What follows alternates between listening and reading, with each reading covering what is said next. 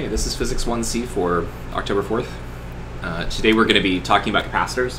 Before we get into that and talk about what they are, I want to do one more problem that we didn't get a chance to do. This problem is less of a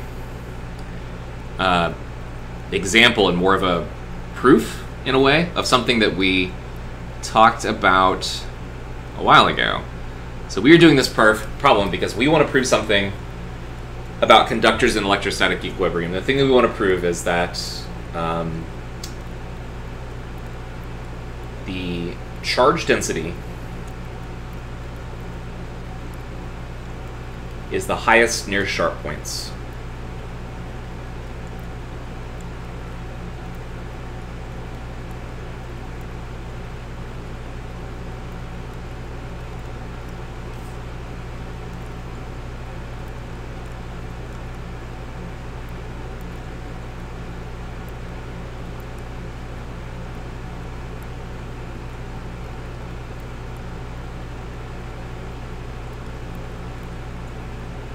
That's what we want to prove.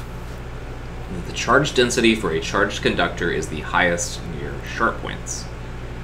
So, in order to do that, we have this problem right here. Make it a little bigger so you can see what it says, and then it says two spherical conductors of radii R1 and R2, shown here, they're both spheres, are separated by a distance much greater than the radius of either sphere. So even though they look like they're close together right here, the distance right here between these two is going to be really far. This is a very long distance. So they're really far apart. They're connected by a conducting wire as shown. So we have a really long conducting wire. The charges on the spheres in equilibrium are Q1 and Q2, respectively, and they are uniformly charged. So you have charge Q1 on this one, Q2 on this one, and they're uniformly charged, which of course means that the charges are kind of spread out evenly. And because they're conductors, all of that charge is going to be... Is the charge on the conductor spread throughout its volume, or is it mostly contained on the surface? The surface, right? Because it's a conductor, we know all the charge has to go towards the surface. Because the charges like to spread apart from each other, and the farthest they can spread from each other is to go to the surface. What we want to do here is we want to find the ratio of the magnitudes of the electric fields at the surfaces of the spheres. That's what we want to do.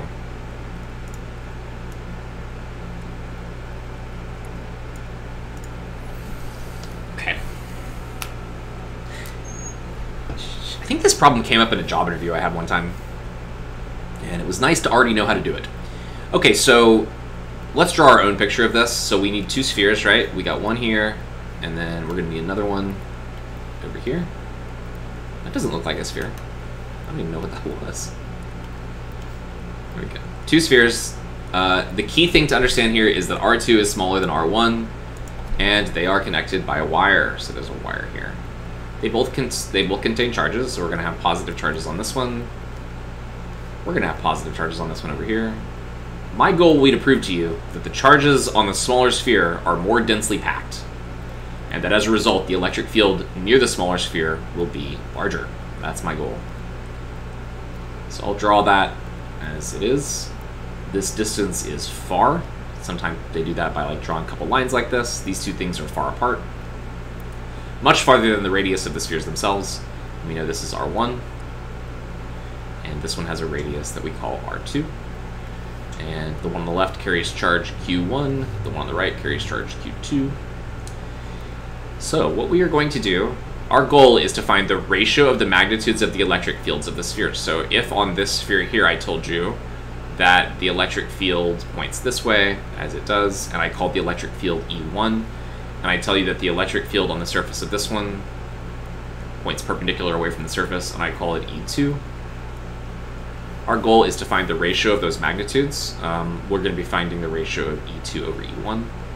We'll do it symbolically, and we'll throw some numbers in there to figure out what's going on. Okay. So, first thing we can say is that when I have a sphere with radius R1 and charge Q1, we know what the value of the electric field near that surface is, right? Once you're outside the surface, the electric field is the same as the electric field of a point charge. So KQ1 over R1 squared. This is the electric field at the actual surface. Okay, so that's why I'm using R1, which is the radius of the object. The electric field for E2 is similarly described by K times its charge Q2, and since we're finding the electric field at this surface, we're going to have R2 squared in the denominator down here. We'd like to find a ratio of these two things, but you can see that if I take the ratio of E1 over E2, I'm still going to have a bunch of other quantities in there. Q1, R1, Q2, R2. So what I'd like to do is to eliminate the ratio of Q1 over Q2. And the way that we're going to do that is by using the concept of electric potential. When I connect these two objects with this long cable right here, we basically form one very large conductor, right?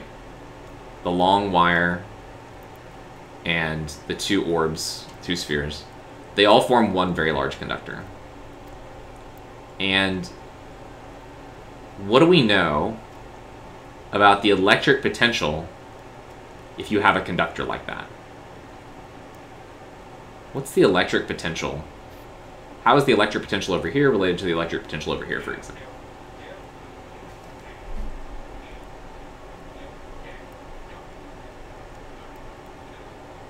Ton, you're making some noise. If you could mute your mic. Tongui. What do we know about the electric potential? Oh no. Ton, we can... I'm gonna mute your mic. Yep, there we go. Right, the electric potential is going to be equal. So if I know the electric potential here, it's going to be equal to the electric potential over here, basically. And why is that? It's because if it wasn't, then, like, let's say, for example, let's just pick some numbers. Let's say that I tell you that the electric potential at the surface of this object right here is 10 volts, right? And I tell you the electric potential over here, we measure it and we find that it's 8 volts. So basically, the larger sphere has a higher potential than the lower sphere. If this was true, it's not going to be true, but if this was true, and this was 10 volts and this was 8 volts, what would happen? What would happen? What would happen, for example, to a piece of charge, a charged particle in this wire? The wire is, after all, full of charged particles. If the left side was 10 volts and the right side was 8 volts, what would that charged particle do?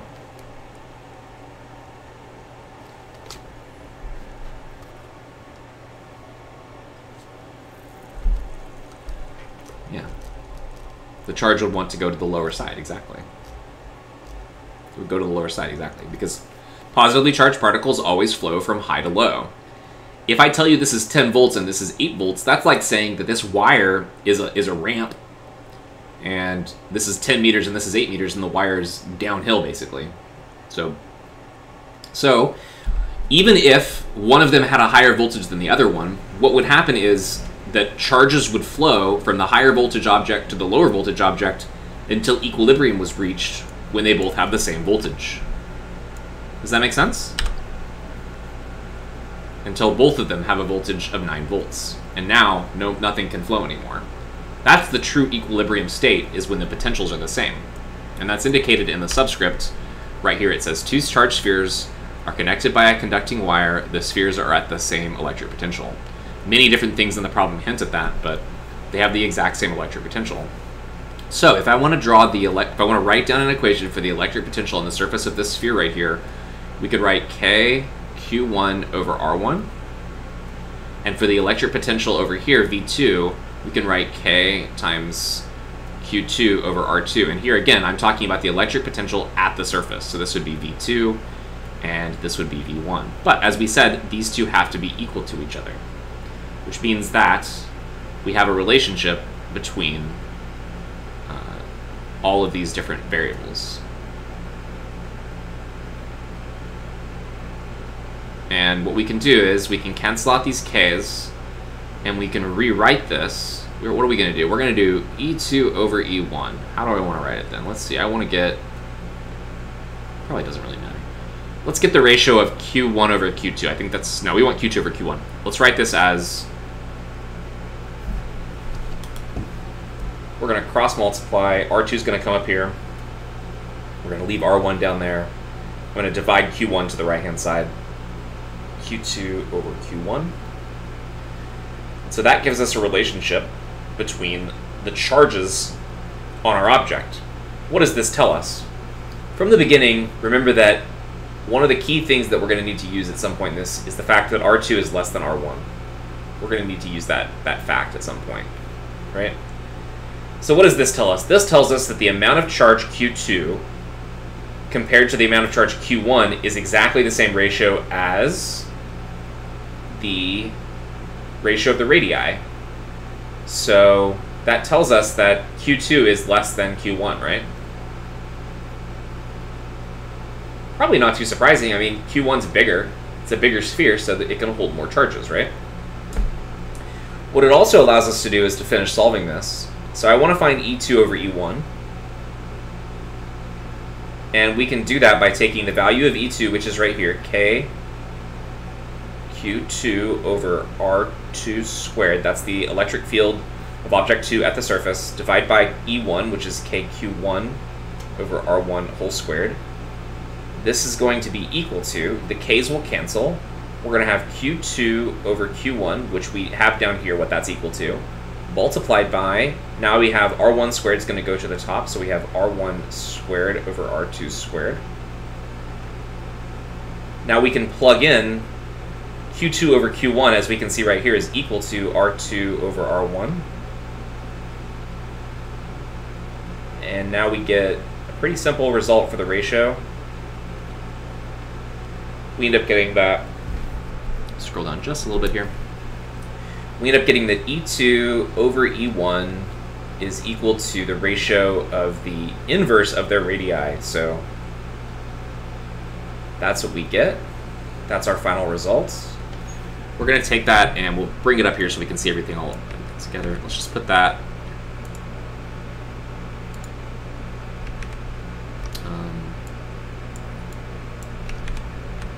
I guess it doesn't matter. I guess if I scroll up like this, then we can probably see everything. Yeah, okay, we can. Okay, so we know that E2 over E1 is the same as the ratio of R1 over R2. So let's pick some numbers so we can understand what this actually means. First of all, we knew that R1 was less than R2. R1 is bigger than R2.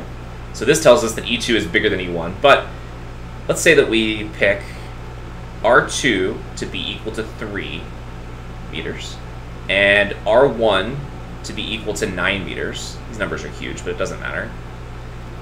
Then we know that the ratio of E2 over E1 would be equal to 9 over 3, which is about 3. This tells us that E2 is 3 times as big as E1. For example, if E2 was... Is that off my screen? Yeah, we're good. For example, if E2 was equal to... Oh, sorry, if E1 was equal to like 10 volts per meter, then E2 would be 30 volts per meter. Okay, so why should you care about that? Now what we know is that it's the smaller sphere that has the larger electric field. And it has a larger electric field because the charges are more densely packed in this region. We know that Q1 has more charge, but it's the dense packing of these charges that makes this electric field so big. And in order to kind of prove that to you, you have to remember when we talked about conductors and electrostatic equilibrium, we figured out that the value of the electric field near the surface of these objects is directly proportional to the charge density at the surface. So the value of E1 is its surface charge density, sigma, divided by epsilon naught. And the value E2 is its surface charge density divided by epsilon naught. So because the electric fields are proportional to the charge densities, that means you get the exact same relationship here, which is that the charge density sigma 2 should be equal to 3 times the charge density sigma 1. That means the charges are packed 3 times more close together in here. So if, for example, there's 8 charges on this one, there would be 24 charges on this one, all packed into that smaller region, okay? And that means that what I said above is true. Charge density for a charged conductor is the highest near sharp points, and in this case, a sharp point is indicated by the fact that this sphere has a smaller radius. One of the ways that we measure curvature, maybe you've learned this in your math class, maybe you haven't, I don't know. One of the ways that we measure curvature is by something called radius of curvature. And the way that that's done, just as an aside right here, suppose that I have a conductor, and it's shaped like this. It has a very sharp point there, and then it kind of gets wider on this side over here. So we have our conductor. How do I describe curvature? We're going to use something called radius of curvature. Okay? And this is how it works. This program is actually pretty good for doing this. So what you do is you take a circle.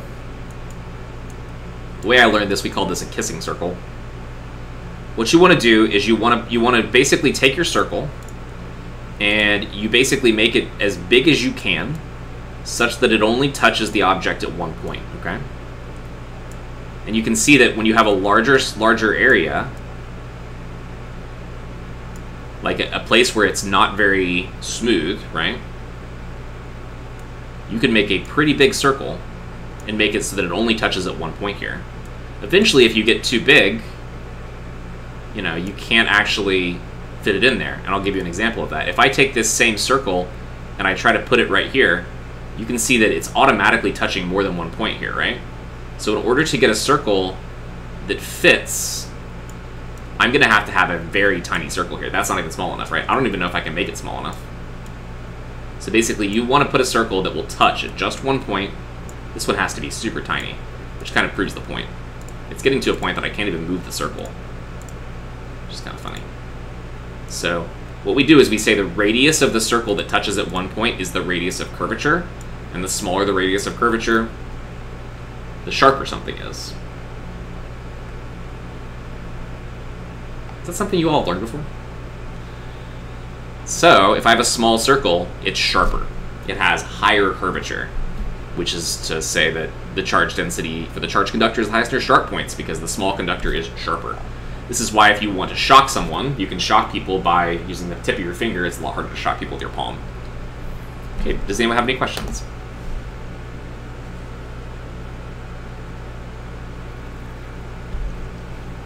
Yeah, Professor, that radius of curvature doesn't have anything to do with the electric field varying inversely to the square of the radius or anything like that?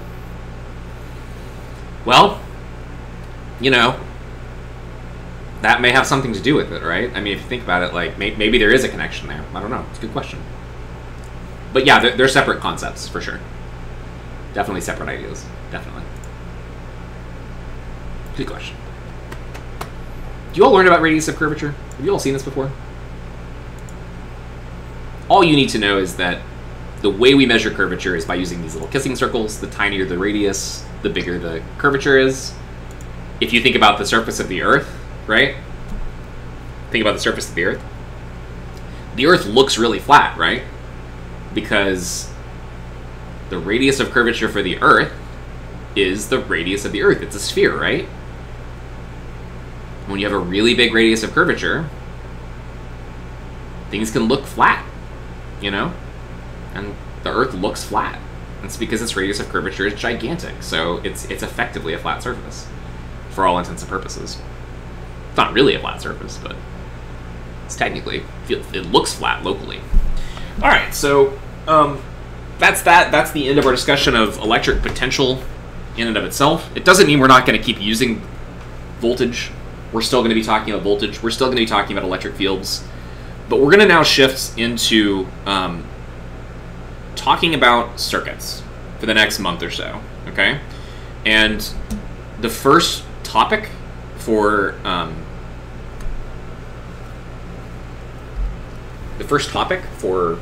circuits is capacitors.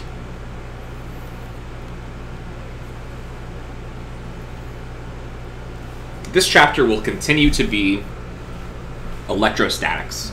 This is the last chapter on electrostatics, okay? After this, charges are going to move around, okay? But we're still talking about electrostatics. So what is a capacitor? A capacitor is basically a electrical component that can store energy to be released at a later time.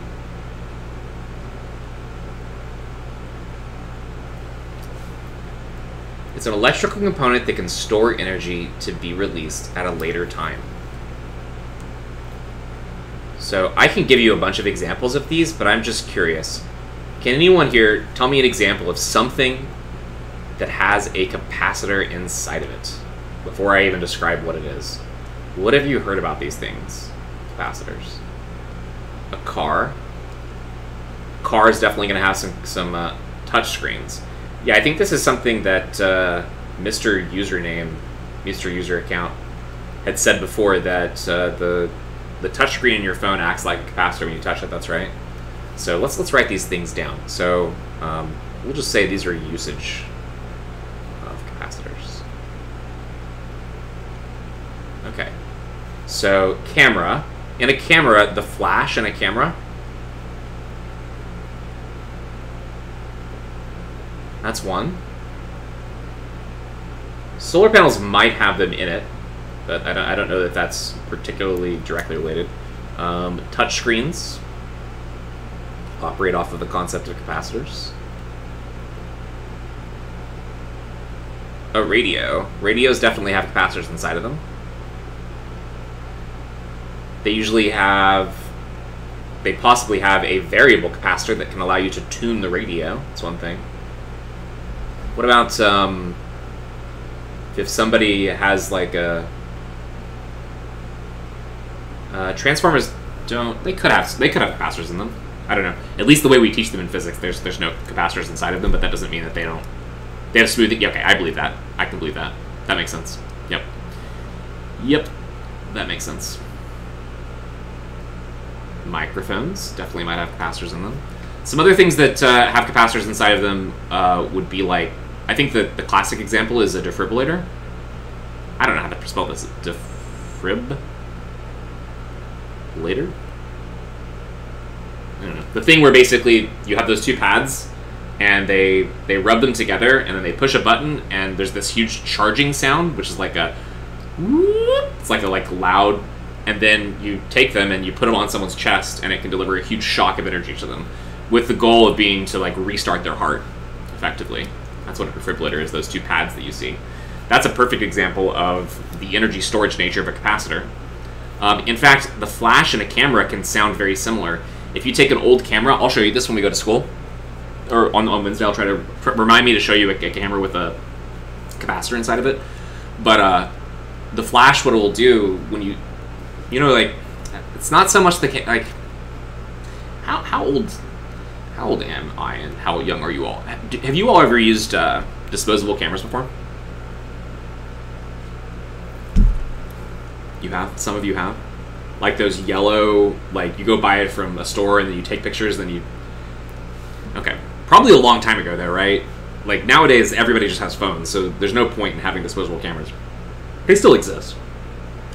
Do you remember on those disposable cameras that there'd be a flash button? And when you push the flash button, there would be this winding up sound? Does that sound familiar to you all? Maybe not. It's probably been too long. I don't know. Some of you might remember that. Okay. And then you take the camera, you take the picture, and then there'd be a huge flash, right? Again, if you don't remember this or haven't experienced, I will show you. I'll show you a disposable camera, and I'll let you hear that sound, and you will remember it. If you've ever heard it, you'll remember it because it's pretty distinct. It's this like whirring sound, and it's like a high-pitched raising sound. And the reason why is because there's a crystal inside that's oscillating and basically charging up a capacitor inside the device. And then once the capacitor has gained enough charge, right, you can take the picture and the flash will release the energy that was stored up in the capacitor. And it's how you get a bright burst of light so that you can use it to take pictures at nighttime and stuff like that. Your cell phones, you know, someone said radio, right? This radio that was described here, this could be a Wi-Fi radio, for example. In your cell phones, there's definitely capacitors that are used to tune into your Wi-Fi networks and stuff like that. Other places that you're going to see capacitors are in lasers, so like pulsed lasers. They're also used anytime a timing element needs to be used, so like, I always think of windshield wipers. Bug zapper? I don't know about that. don't know much about bug zappers. I've seen them before. I don't know anything about how they work. I will say pretty much any type of electrical device you have is going to have some kind of capacitor in it. So it's very possible, very likely that the bug zapper has some kind of capacitor in it. Because its job is to basically zap the bugs when they get there, right? So I have to go look at how that works. Yeah, keyboards. That's one. Keyboards on computers, any kind, they're going to use capacitors. And then the one I was going to mention is like windshield wipers, for example.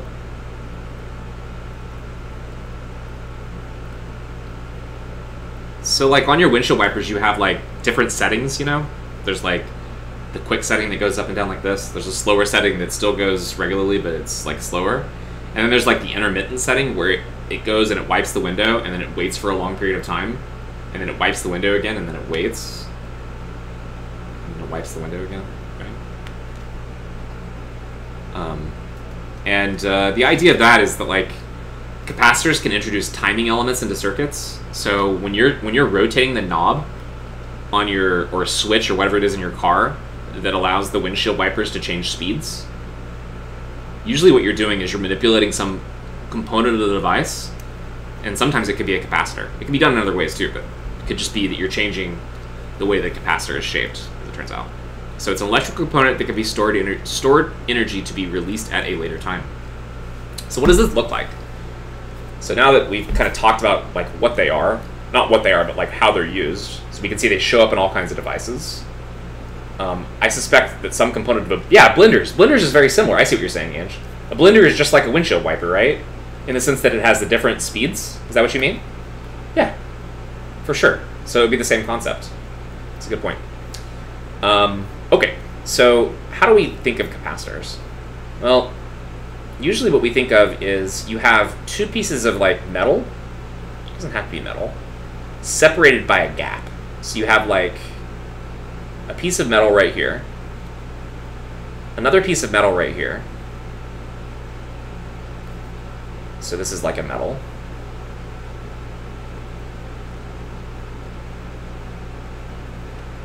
And in order for the capacitor to store charge, what we do is we connect wires and then put a battery in the system. So we'll just put a normal D-cell battery here. Let's say this has a voltage delta V between its ends of 1.5 volts. And what happens is that if we connect this up like this and like this, and we make sure that the two plates can't actually touch each other, okay? And we do so by leaving an air gap in between here or something. Any kind of insulator can be placed between the plates, basically, is what can happen. What happens now is that electrical charges come from the positive side of the battery, and they flow into this plate right here. And they can't really go anywhere else, so the plate ends up being positively charged. So the plate that's touching the positive terminal of the battery ends up with a positive charge. The plate that's touching the negative terminal of the battery, it gets a negative charge. So you end up with a situation where you have a plus Q on this side and a minus Q on this side. And what will happen is that the size of the charges will end up being equal to each other. And there's kind of a maximum capacity of how much charge this kind of system can hold. But this whole thing right here is the capacitor, okay? This separation of charges, positive on one side, negative on the other side, this thing is the capacitor, okay? And we describe its capacitance, C, as being equal to the amount of charge that can be placed on it per unit voltage. We call this capacitance. And it really is a type of capacity, because depending on the size and shape of the plates, that's going to control how much charge you can place on there. And the larger the voltage, the voltage is also going to affect what that capacitance quantity is, basically.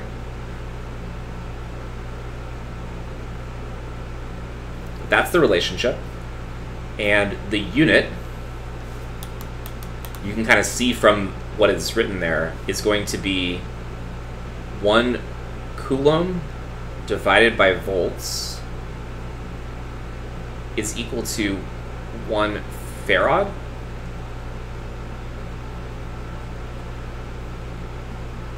It's named after Michael Faraday, but they just call it, instead of calling it 1 Faraday, it's just called 1 farad. Why did they do that? Why did they cut off his name? Why isn't it just Faraday's? I don't know. Doesn't matter. Point is that it's named after Michael Faraday, and the unit is coulombs per volts, okay? Yeah, maybe it's just too long. I don't know. Thinking of the other units we have. They're all pretty short, right? Watts, Newton, joules. They're pretty short. Okay. Yeah, this is a definition, by the way. This is just how we define capacitance. We could have defined it another way. We could have defined it as the inverse of this. It could have been volts per charge. But we decided to define it like this, and that's just how it works.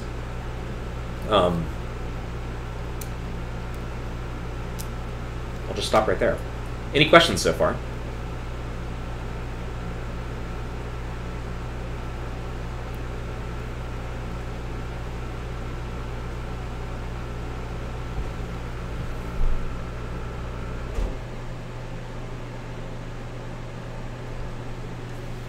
Does it depend on the material used? Yes, it does. It depends on... Actually, the main thing that it depends on is what's inside, as it turns out.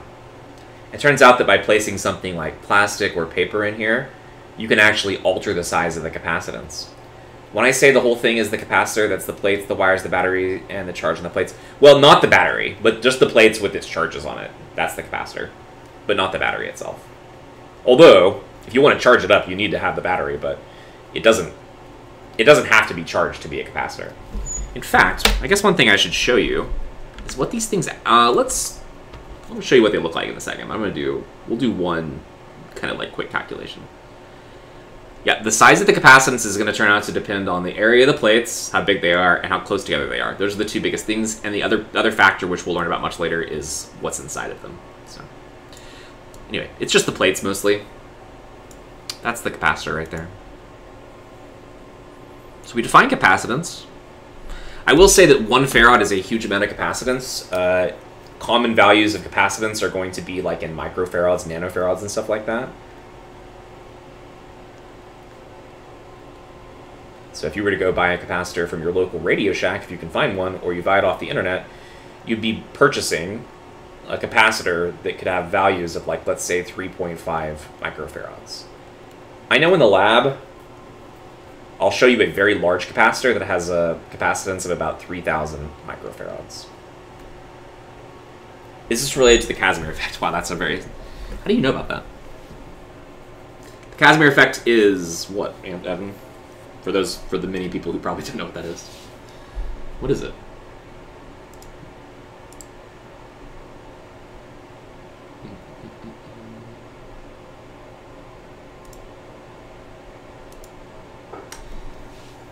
It's when two plates are really close and there is propulsion. Yeah, it's kind of right. So the Casimir effect is a quantum effect, and it happens even in outer space. If you take two metal plates and you place them very, very close together, the two plates will be attracted to each other. And from classical physics, there's nothing that really tells us why that occurs. But it's something that we can produce, and it's been measured, right, Evan? I don't know how much you know about it. I'm reasonably certain that this effect has been scientifically measured, and that we have a... Do we have a good explanation of it? I think we have some kind of quantum explanation of it, quantum mechanics explanation, but I don't remember if it's a good explanation or not. It's kind of in that area of physics that's like on the edge of we don't really understand it very well, I think. But I'm not sure. Anyway, I don't know if it's related to this, but I do know when I read about the Casimir effect, the first thing I think in my mind is capacitor.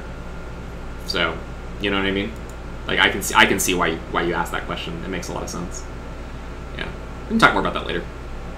It's a good question. Casimir effect's very interesting. It's very interesting. Okay, so common values of these things are like 3.5 microfarads, 3,000 microfarads, and what we can do is we can actually come up with a pretty simple way of measuring the quantity of how big the capacitance is in the case of the parallel plate capacitor. So that's what we're going to do. We're specifically going to talk about the parallel plate capacitor. It's not the only type of capacitor you can have, but it's pretty much the main one that we're going to be using in this class in terms of the problems that we do and the way we think about these things. Parallel plate capacitors. So what does this look like? Scroll down so you can still see the equation. This is the main equation you're going to be using with capacitors, by the way, so just kind of get used to it. Capacitance is charge divided by voltage. Okay, a parallel plate capacitor. For this, we're going to draw like actual shapes. So, we have two plates.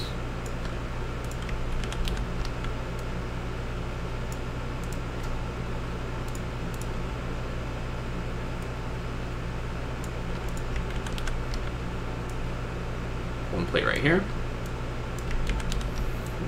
Another plate right here. They're parallel to each other. They have the same area. We're going to say the cross-sectional area here is A. We're going to say the distance between the plates is D.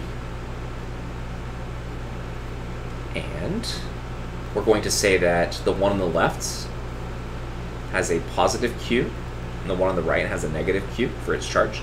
So this is the positive plate, this is the negative plate. Now, when I have two plates like this, and they're separated by this distance,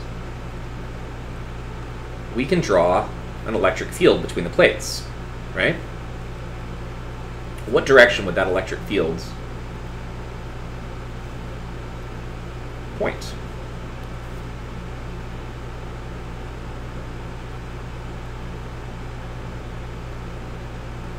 What direction would the electric field between the plates point?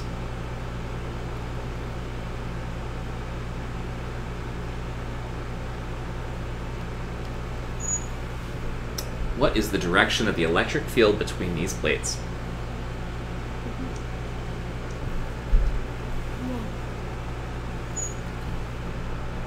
It's right. It's towards where I wrote A, right?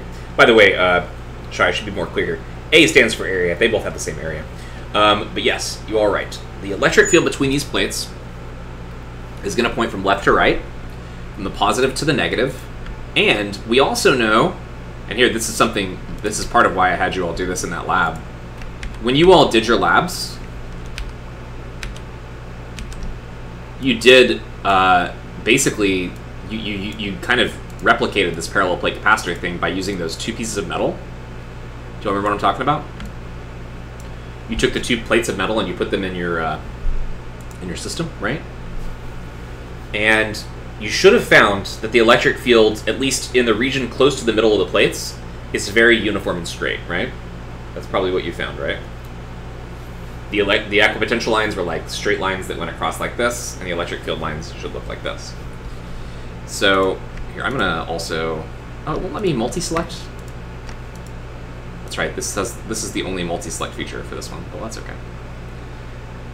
We'll just do that. The electric field is uniform, it goes throughout the whole thing.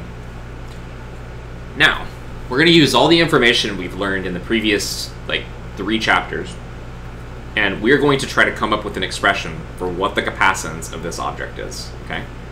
We know that capacitance is charge divided by delta V, okay? But can we relate it to the other quantities here? In fact, I want to make capacitance a function of area, distance, and epsilon naught, okay? So we want to find the capacitance in terms of A, D, epsilon naught. That's our goal. And I'm actually going to have you do this, but I'm just going to give you the 2 equations that you need. It's really quite simple to do this derivation. So the 2 pieces of information that you're going to need are, what is the relationship between the electric potential difference, the electric field, and the distance between the plates in this scenario? She answered that really quick. You answered that really fast. That's right. So if I have a uniform electric field, right, And it's important to understand, by the way, when I connect this cable, this wire, up to this left plate right here, that means that the potential difference between the plates, I need to write this up here, so I'm going to move this down to here. The potential difference between these two plates here is also delta V, by the way. And when I know that I have a uniform electric field, the relationship is that the potential difference, delta V, is equal to ed, E times D. And there's a negative sign. Do y'all remember that? Uniform electric fields? Do you all remember that? Do you want me to show you where it comes from real quick?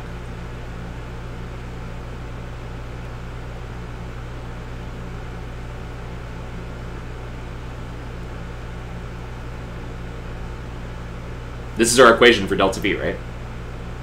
Potential difference between 2 points is equal to the negative of the integral of the electric field dot product with ds.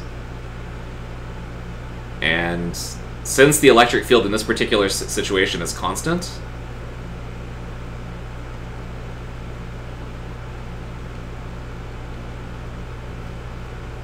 that means that we can pull the E out of here, and we just end up doing integral ds from the plus side to the minus side. That's going to give us negative E times the length between these 2 points, which is D. So that is our relationship. Delta V equals negative E times D. The other relationship we need, I think this is right, is what is the value of the electric field between these plates? If I give you positive plate, negative plate, and I want to find the electric field in the middle, what do you get? They both have the same charge density, sigma. That's right. That's right. Sigma over epsilon naught. That's correct.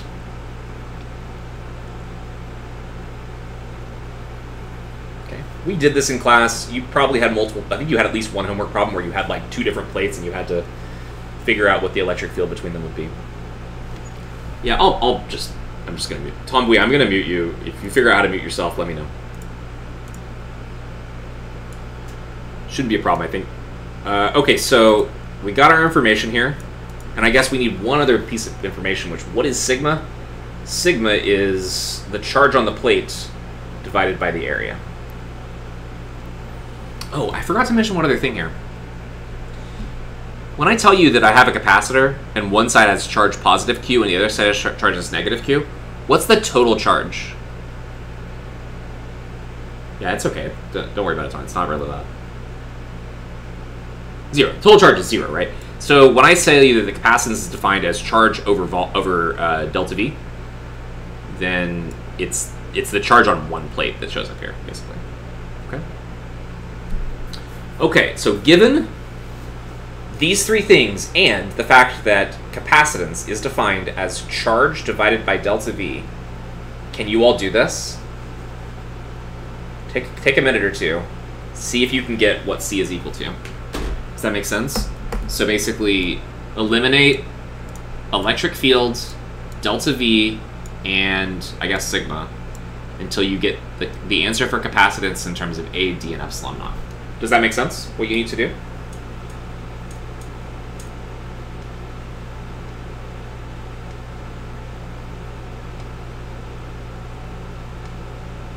Okay, give it a shot. It shouldn't take too long. It's just a few lines of algebra.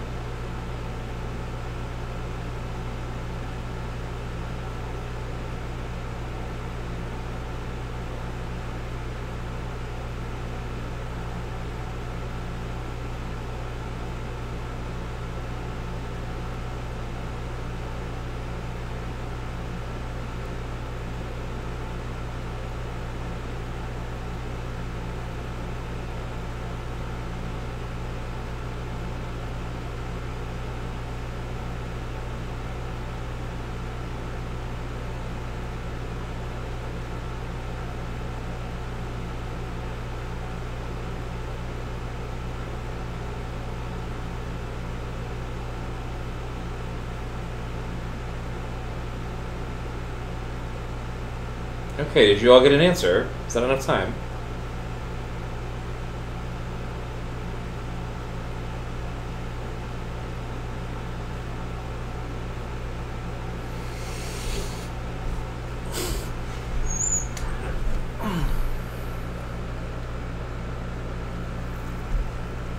If you got an answer, you can type in the chat. Epsilon A over D, that's right. We're going to get rid of the negative sign. I should have mentioned that. Yeah, that's right. And you can get that by basically saying, okay, what's Q? Well, Q it looks like is sigma A, right? What's delta V? Well, delta V is E times D.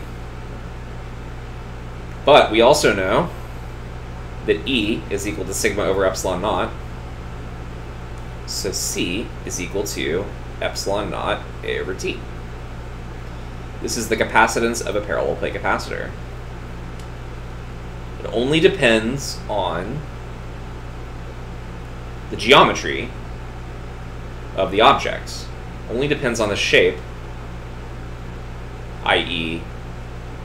the area of the plates and the distance between the plates. So now what we would like to do is we'd like to understand... Oh, it just... capacitance is always a positive number. So basically what we would do there is we would just say, take this and just put absolute value signs around it on both sides. Yeah. Okay. So, yeah, I let that. I should have said that. Okay. You know, we could have also said, hey, the charge is negative. We could do all different ways of silly ways of doing it. But the point is that we get this answer, and I think it's a pretty reasonable answer. It says that epsilon naught, the permittivity of free space, times area, times, or divided by distance, gives us the size of the capacitance. And let's see if this is reasonable. Is it reasonable? Now, what is capacitance? Capacitance is a measure of how much charge you can hold per unit voltage you have to work with, right? That's what it is. For a given capacitor, right? It's important to be able to write this equation in a couple different ways. I always, when I think about this equation, I always write it like this, because to me this makes a little more sense to look at it this way. Suppose that I tell you that we have a capacitor that has a capacitance of, let's say, 1 microfarad, right? What this equation tells me is that if I put 1 microfarad in here, and I multiply by delta V, it tells me that I can get more charge the bigger the voltage difference is, right? Does that make sense? The bigger the value of the voltage, the bigger the charge is going to be. Direct relationship. That should make sense. If I have a 1 volt battery, there's only so much charge I can get. A 1 volt battery is going to give me 1 microcoulomb of charge, right? But if I have if I have a 100 volt battery in here, I'm going to get 100 microcoulombs of charge out of here, right? Is that reasonable? I like to think of it this way. Regardless, the question is, does this equation make sense? This equation tells us the size of the capacitance, which is directly related to how much charge it can hold, right? Is a function of how big the plates are. Is that reasonable? The bigger the plate, the more charge it can store? Does that seem reasonable?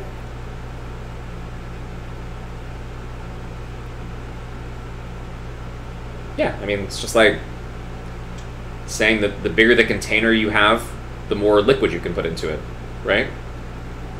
If I have like a cup, I can only put a cup of liquid into it. If I have a gallon of liquid, if I have a gallon, I can put a gallon of liquid into it, right? So the bigger it is, the bigger the capacitance is going to be. The part about this that might be kind of weird is that the distance shows up in the denominator.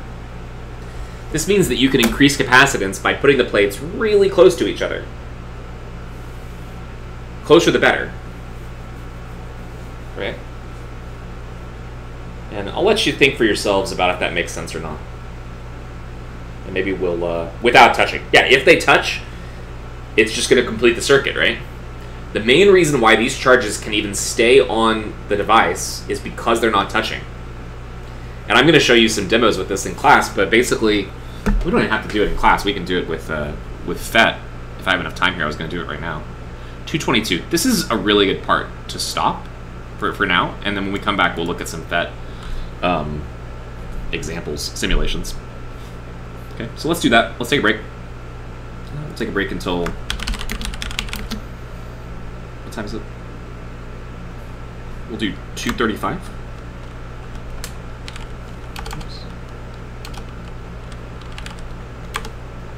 And what we're going to do when we come back is we're going to go to this website over here. And we're going to look at how capacitors work. I'm going to stop the recording.